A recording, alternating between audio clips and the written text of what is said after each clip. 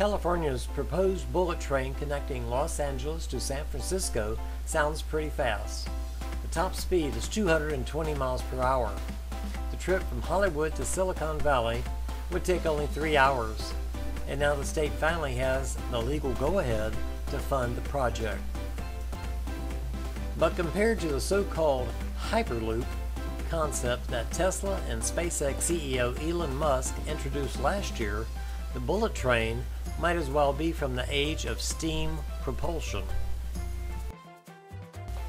3 hours? Try 35 minutes. Musk says the Hyperloop would cost $7.5 billion to build versus $68 billion for the high-speed rail line.